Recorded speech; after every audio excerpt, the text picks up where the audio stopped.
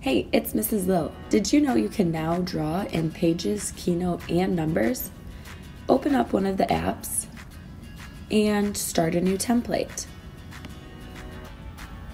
Once you do this, you can select from any template or a blank one.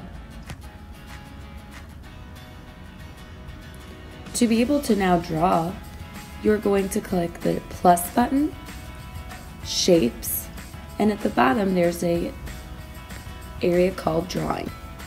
There's different tools at the bottom of your screen that you can draw with. Maybe you want to draw with a pencil, and you can resize and reshape and click Done. Now this will be on your template. If you would like to type and you want the picture to wrap around the text, make sure you have your picture selected and hit the paint